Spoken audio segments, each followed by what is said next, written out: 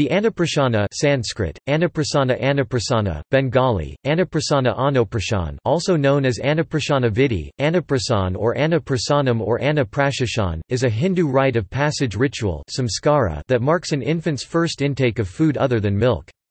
The term Annaprashan literally means, food feeding, or eating of food.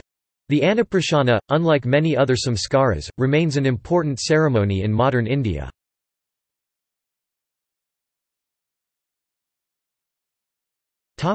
Ceremony. The ceremony is usually arranged in consultation with a priest, who arranges an auspicious date on which to conduct the ceremony.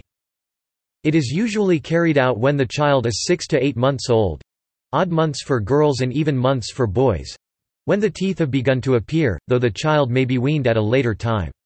It is an occasion for celebration, and extended family, friends and neighbors are invited to attend. Rice as the food used has become more common in modern times and symbolizes food in general. The ceremony is referred to in English as first feeding with rice. Annaprashana is followed by Mamabhat, which takes place in the maternal uncle's or grandparents' house. In this second ceremony the child's maternal uncle feeds it rice.